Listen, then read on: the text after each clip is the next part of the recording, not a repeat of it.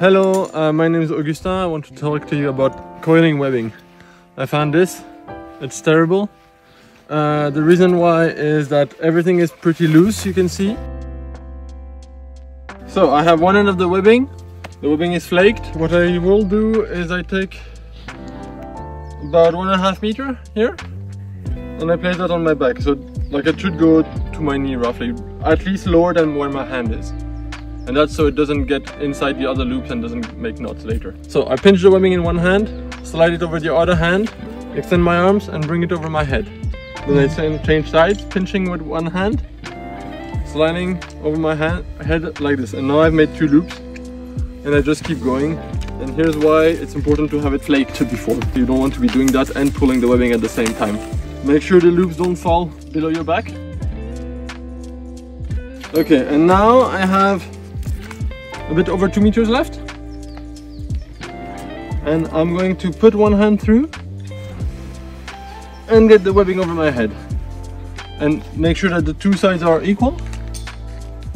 And then I can wrap this end around.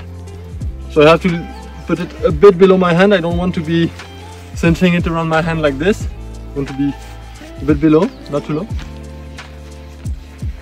And every time I make a turn, I really tighten it after the second turn or so. And when I have about this much left, 1/2 meter, I pull it with my hand through. I don't pull all the way, I keep this side here. And I put it over all of the webbing, like this. And now I pull tight again on the end. And that is a webbing that's well coiled. Now, when you get the webbing that's well coiled and you want to use it,